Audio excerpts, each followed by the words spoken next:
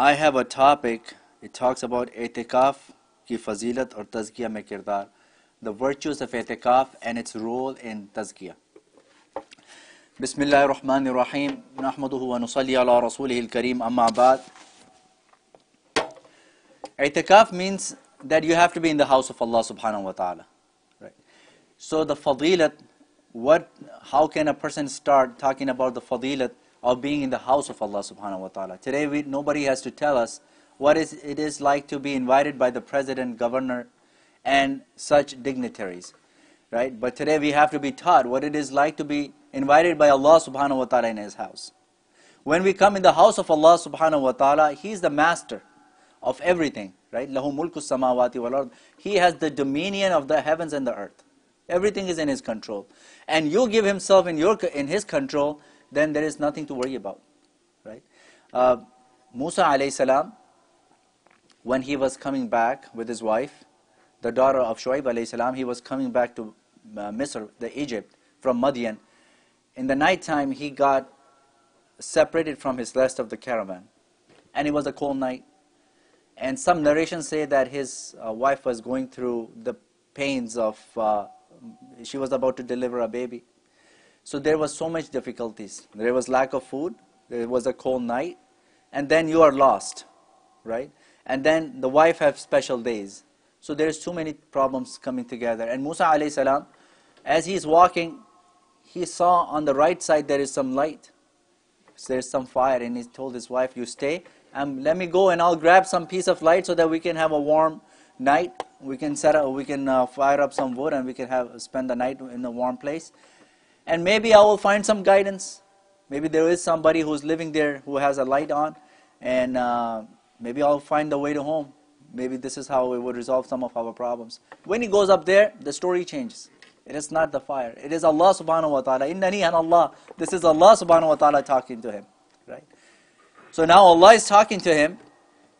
Musa alayhi salam started having a long conversation. You can read in the Quran several places where it talks about this dialogue between Allah subhanahu wa ta'ala and the Musa alayhi salam in the first time. It's a long conversation. Allah talks about it in several different surahs.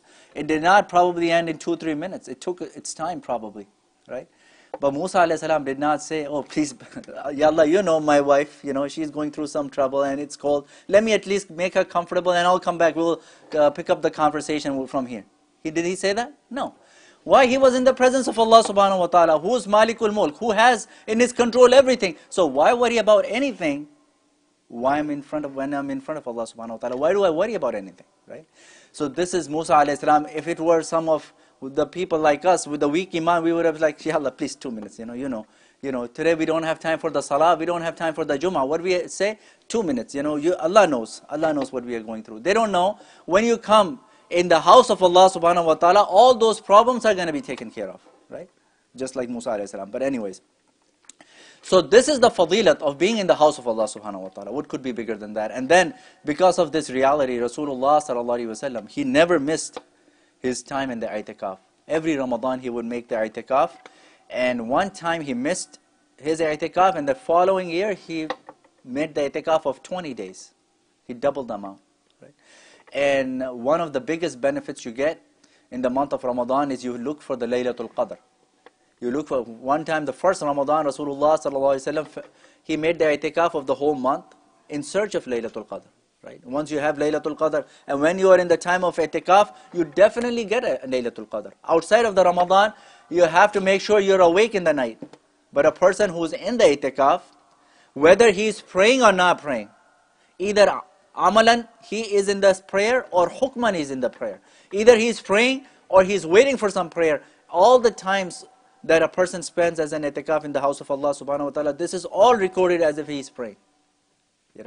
This is, so you would never miss Laylatul Qadr. Even if you sleep through the night, that sleeping too would be counted as an ibadah, so you would never miss. You cannot miss actually itikaf. You cannot be dry when you are submerged in the water. So when you're submerged in the rahmat of Allah subhanahu wa ta'ala, you will not be dry. You will be soaked in the rahmah of Allah subhanahu wa ta'ala. And what is the ajr? The ajr of making the itikaf, they say that nobody can mention how much ajr there is. Right?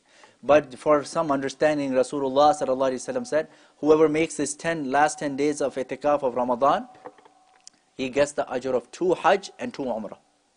2 Hajj and 2 Umrah. And this is the hadith narrated by Hussein radiallahu anhu. And Ibn Abbas radiallahu anhu says that if a person 1 day and 1 night spend in itikaf in the house of Allah subhanahu wa ta'ala, the ajr of that is that Allah separates between him and the Jahannam 3 trench, 3 khandaq. And the size of a trench is so big that it can accommodate the heavens and the earth. So basically Allah wants, he's not ending up in the Jahannam. Right? It's so huge, the distance is so huge. In other words, he is so far away from the Jahannam, that's 1 day spent in the house of Allah subhanahu wa ta'ala. So what more you would want to know about the barakah of itikaf, the virtues of itikaf, that you are almost like angels, right? Except that they are completely in obedience of Allah subhanahu wa ta'ala. You too are in the masjid in obedience of Allah subhanahu wa ta'ala. The only difference is that this person, since he's a human, he eats and drinks a little. The angels don't do that. So this is another virtue. Now, the role of itikaf is in Tazkiya. What is the benefit of Tazkiya? If you have a clean heart, if you have a pure heart, right? You have a certain attitude towards Allah subhanahu wa ta'ala and a certain attitude towards the makhluk of Allah subhanahu wa ta'ala. Right? You are sincerely doing the ibadat of Allah subhanahu wa ta'ala with a certain attitude. And that is distracted because you are in the works of the dunya. You have business of the dunya. That is why you're distracted. You're not able to accomplish it. So when you are in the i'tikaf, Allah subhanahu wa ta'ala gives you all the time. Because now you don't have to worry about food. You don't have to worry about going to the family. You don't have to worry about anything. You know in your mind that I'm here for 10 days. I'm not going anywhere. So that distraction is taken away. Without that distraction, right, you worship Allah subhanahu wa ta'ala. And if you do all the mustahabbat and the sunan and the mustahabbat of the itikaf, you're not wasting your time.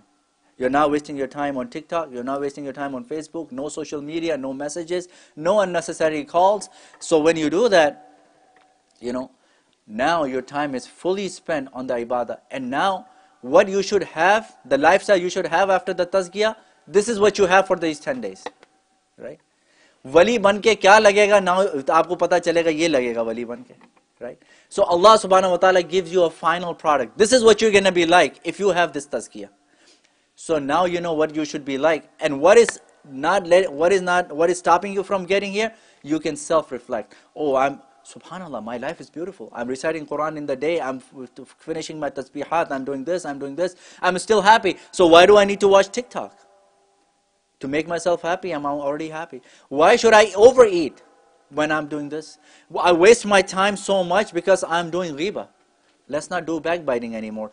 Because I have bad feelings about such person. So that much time is consumed in something which I don't really want. So that is tazkiyah. You can self-reflect and find out your own mistakes. What is stopping you from getting to this stage? So i'tikaf is a beautiful time. Plus, you are with your sheikh and Hazaji is going to be there. And with Hazaji, you can even consult. Hazaji, I'm going through this challenge in my life. What can I do to overcome this challenge in my life? You know. So there are certain things you will self-reflect and find out for yourself. And some, Hazaji. And then, what is your attitude should be with other people? You know. So when you are with other mu'takifin, all the mu'takifin, they are the guests of Allah subhanahu wa ta'ala. So how you should treat the guest of Allah subhanahu wa ta'ala? You should not have any ill feeling about the guests, right? What did Nuh alayhi salam said? Lut alayhi salam. He said, do not disrespect me in the matters of my guest. وَلَا تُغْزُونِ فِي ضَيْفِ. Right? So actually the disrespect of the guest is the disrespect of the host. Right? So nobody was disrespecting Lut alayhi salam. They were disrespecting their guests. So he said that their disrespect is my disrespect. So the respect and of the other mu'takif is the respect of Allah subhanahu wa ta'ala. Right? So you have to learn how to respect each other. Right?